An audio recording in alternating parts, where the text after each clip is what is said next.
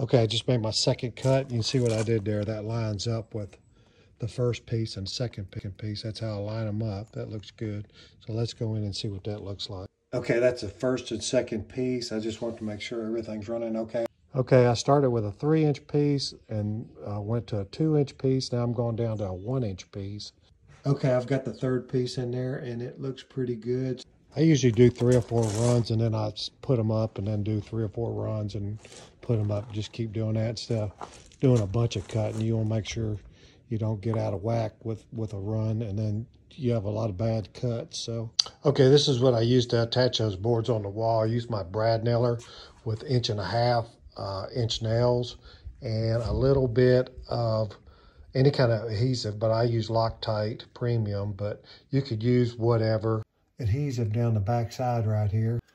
Put it up on there like so. And then I just do a kind of angle it in because that'll hold that a little bit better if you just angle it in there just a little bit. A lot of times you don't even have to glue these things though, but I do. Okay, we got about 8 runs in so far. It's coming along. About halfway or better there. Looking good.